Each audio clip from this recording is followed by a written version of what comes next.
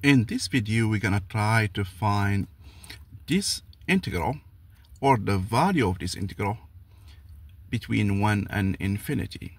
So this is a improper integral because we are dealing with infinity here. So the bounds, one of them is not finite. So we have plus infinity here.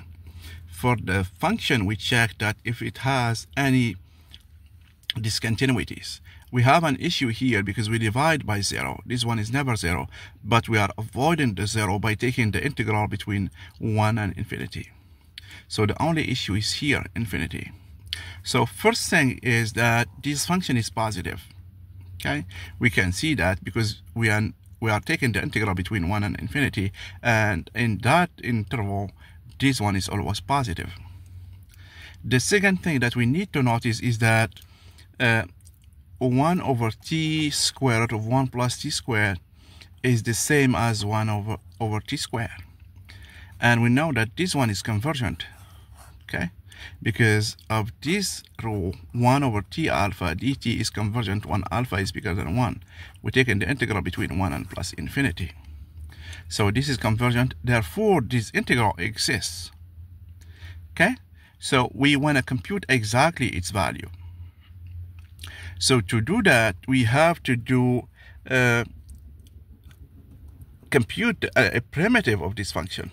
Okay, so we know that this one is equivalent to this one here by definition. The integral between 1 and x of 1 over t square root of 1 plus t squared dt. So when this one exists, we have this one here. Okay. So our issue now is try to find this one. Once we find this one, we will take the limit as x goes to infinity. This one always exists, okay? It's a continuous function, and for all x bigger than 1, it does exist, okay? From our definite integral rules. Now let's compute this one here. So the integral between 1 and x of this function, 1 over t square root of 1 plus t squared dt. So we're gonna get rid of this square root because it's a problem. To do so, we let y equals the square root of 1 plus t squared. So in this case, we have dy is gonna be t over 1 plus t squared dt. Therefore dy, so this is just y, it's gonna be y over t. So dt is y dy over t. And also we're gonna have y squared minus 1 is t squared. Okay, so let's change this one here. And in here, when t is 1, y is square root of 2. When t is x, y is square root of 1 plus x squared. And we have dt is y dy over t. And this is just 1 over y times t. Okay, so we get rid of the y's and we need to have t squared. So that means we have the integral between square root of 2 and 1, the square root of 1 plus x squared, 1 over y squared minus 1 dy. Okay, so this one here, we know that's a fraction that we can decompose. So we have 1 over y squared minus 1 can be written as 1 over 1 minus y minus 1 over y plus 1. We need 1/2. So that's it, 1/2.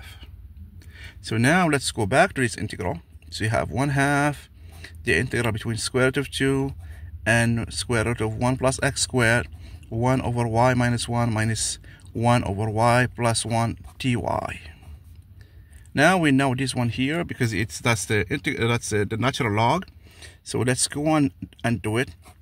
So we're gonna have the natural log of y minus 1 minus the natural log of y plus 1 between square root of 2 and square root of 1 plus x squared. So let's get rid of this minus here by just using the rules of the log. So we have the natural log of y minus 1 over the natural log of y plus 1 between square root of 2 and the square root of 1 plus x squared. let's do some evaluation here. Let's do it here. So it's going to be the natural log of square root of 1 plus x squared minus 1 over the square root of 1 plus x squared plus 1, okay, minus the natural log of the square root of 3 minus 1 over the square root of 3 plus 1. Okay, so now let's use the laws of the log to invert this one here, this minus with this one. Okay, one final step before we take the limit.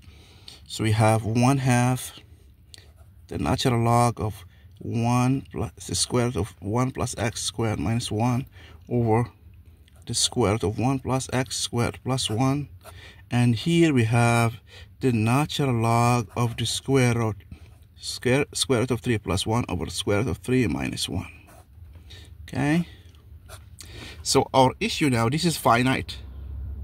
Okay, now here we take the limit. Okay, so the limit here when x goes to infinity, so we have plus infinity over plus infinity. We have to get rid of this. So the idea here is that okay, let's work it out. Let's work it out here. Okay, so we have the natural log of 1 plus x squared square root minus 1 over the square root of 1 plus x squared plus 1. Okay, so we multiply by the conjugate. So now let's forget about the log for now.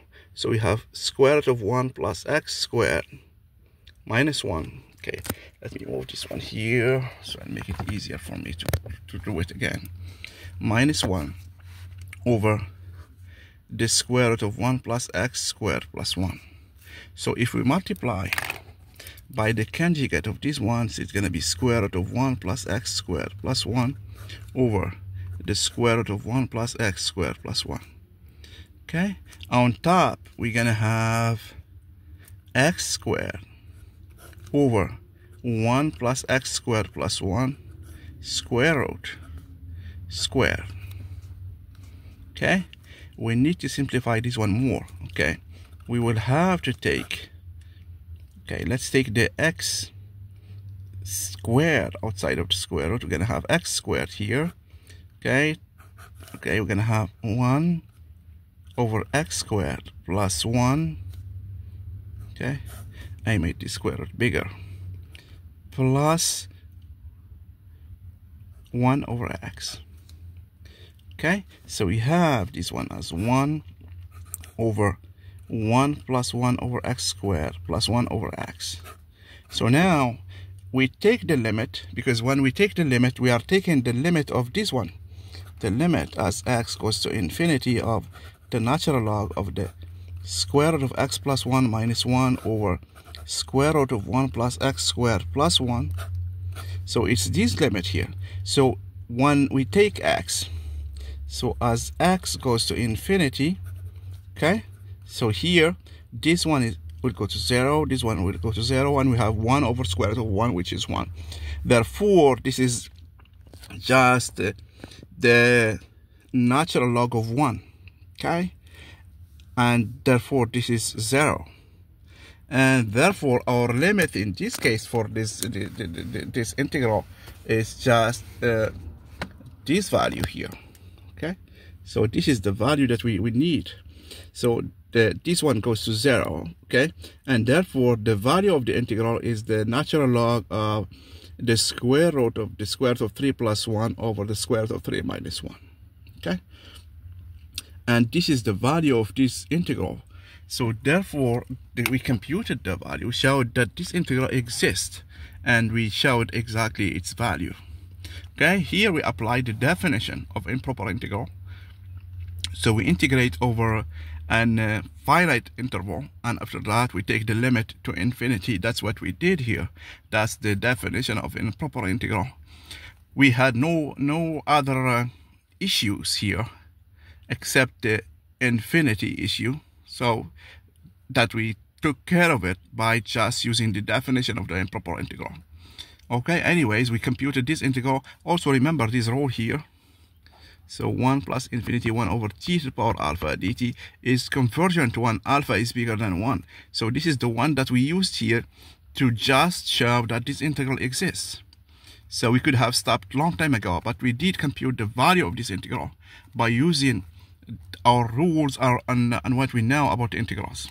Anyways, this is a long and we had to do a lot of computation to make it work.